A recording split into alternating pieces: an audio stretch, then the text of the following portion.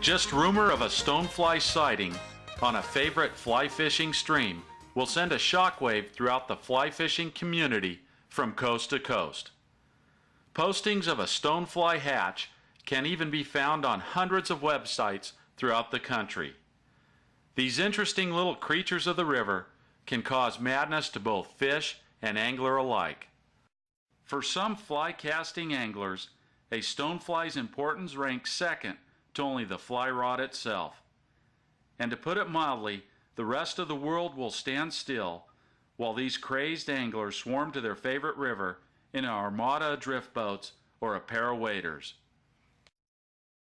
The life cycle of the extraordinary stonefly begins as a nymph crawling and clinging to the underwater rocks or other objects at the bottom of a stream.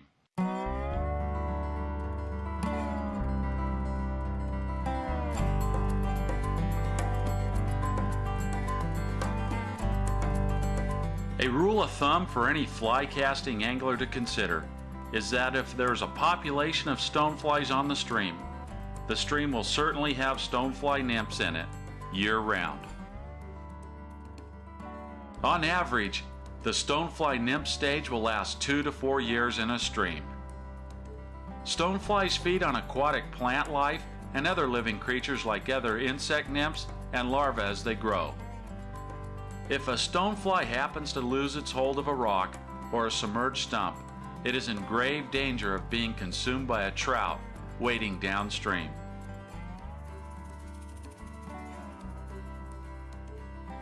For any fly rod packing angler, having a chance to witness an insect hatch from its watertight nymph skin into a flying insect is a marvel in nature for sure.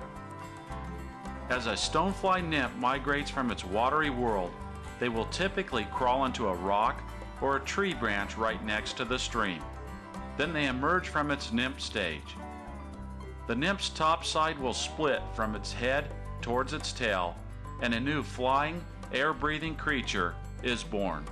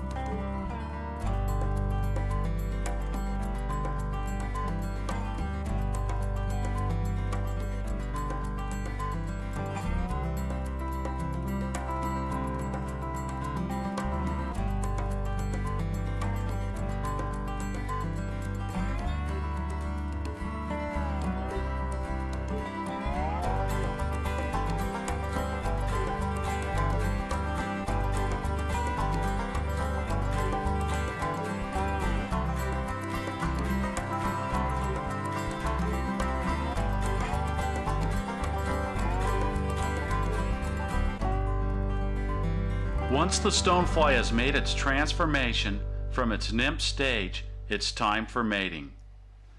The males will seek out the females, or in some cases even attract them by making a drumming sound. This typically takes place in the privacy of thick streamside vegetation or rock formations directly overhanging the stream. Once the stoneflies complete their mating ritual, it's time for the females to head back to the stream. Most stoneflies are awkward or even clumsy flyers, and they make a noticeable crash landing as they land back on the water to deposit their eggs. This is the time that drives both angler and trout alike into a casting and a feeding frenzy that has to be experienced to be truly understood.